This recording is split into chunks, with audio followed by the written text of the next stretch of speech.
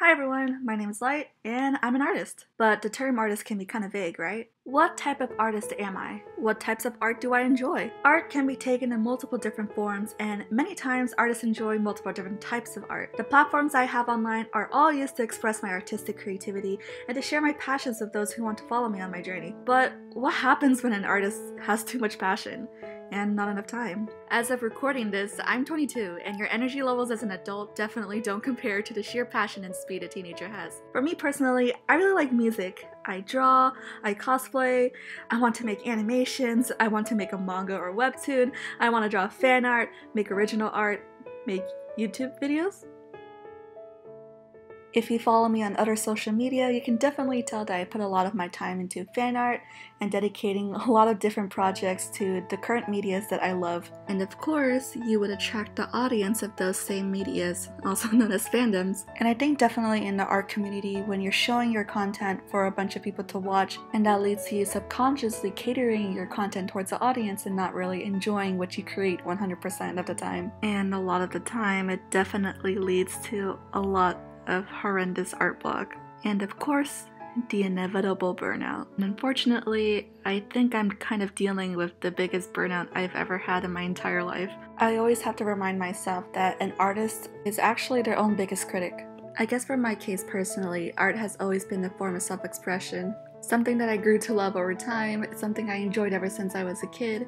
Being an artist has always been a part of me. Not peering too deep into my personal life, my entire life I just feel like everything has been chosen for me. There was a specific path of life I was supposed to follow, a set of guidelines I always had to stick with. But with art, it was different. This was something that I chose myself. Everything else has been an outside influence, and I just felt like this was just something, one of the only things that belonged to me. This alone made me who I am, and I think I held on to it so tight. I was so afraid to lose it, that it began to be just like everything else. A chore in my life. Just another thing that adds onto the list of what is expected of me. So many thoughts flooding my brain that correlate to the wounded relationship I had with the one thing I was supposed to love. The algorithm, the feedback, the numbers, my expectations, my audience's expectations. Everything coming down to the pressure I'm putting on myself to just constantly put out content. That if I fail any expectations that I had on myself, I didn't deserve anything. If I opened a new canvas and I wasn't able to put anything on it for hours, I was a failure. If I wasn't able to accomplish any of my art goals, I failed both myself and my inner child.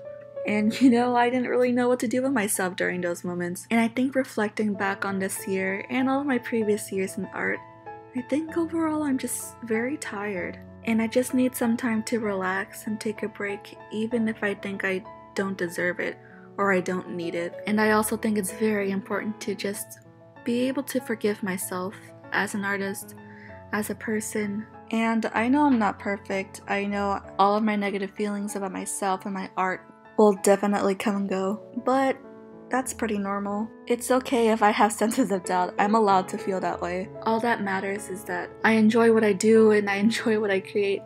After all, I did make a lot of stuff from a blank canvas. I think that's pretty impressive, wouldn't you think?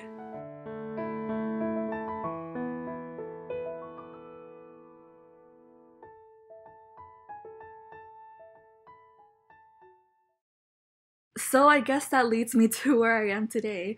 No matter where I do it and no matter how I do it, I just never want to stop creating. I just kind of gathered all of my hesitating thoughts and put them in a video to share with you all.